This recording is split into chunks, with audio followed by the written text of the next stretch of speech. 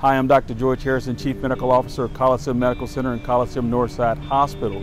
Our hospitals have been and continue to be a safe place to have surgery. We understand that the coronavirus or the pandemic of COVID-19 has caused a lot of concerns. We want to ensure you that during this pandemic, we've taken unprecedented steps to make sure that your safety is our #1 priority. Today, we'll walk you through the process of what it means to come to our facility and have surgery. Many of you have medical needs unrelated to COVID-19. It's important to not set them aside because failure to do so could result in worsening of the disease state or advancement of the disease to where treatment options become very difficult, if at all possible. Let me take you on a walk to show you what you will experience when coming to our hospital for surgery or any medical procedure. We have a dedicated entrance for those undergoing pre-op testing, surgery, or other procedures. This is Building E. All other patients and guests will enter through a separate entrance. When you arrive, a masked team member will check your temperature, ask you questions about your symptoms, and provide you with a mask. This is the same procedure for anyone entering our hospitals, including the staff and physicians. For patients requiring preoperative testing a few days prior to surgery, you will be directed to registration on the first floor of Building E.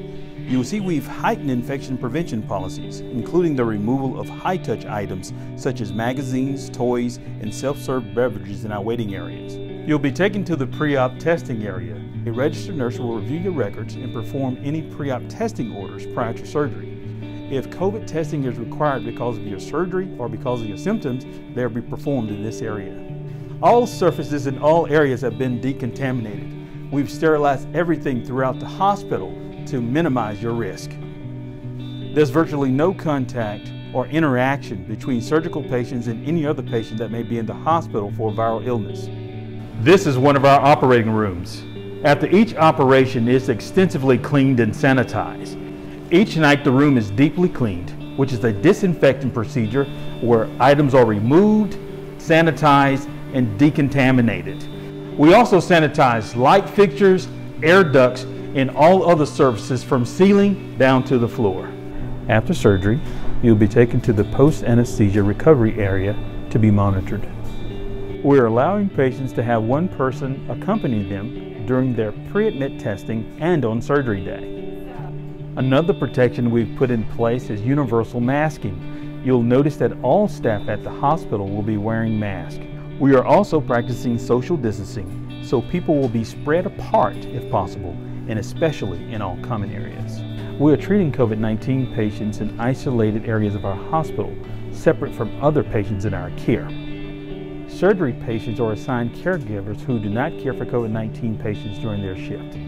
Our hospitals are well prepared to perform your surgery. We follow CDC guidelines as well as local, state, and federal regulations. We're doing everything we can to maximize the safety of our patients and caregivers. Please visit our website for the latest information, guidelines, and resources. Our staff live by this mission. Above all else, we're committed to the care and improvement of human life. This is who we are. This is what we do. We look forward to caring for you at Coliseum Medical Centers and Coliseum Northside Hospital.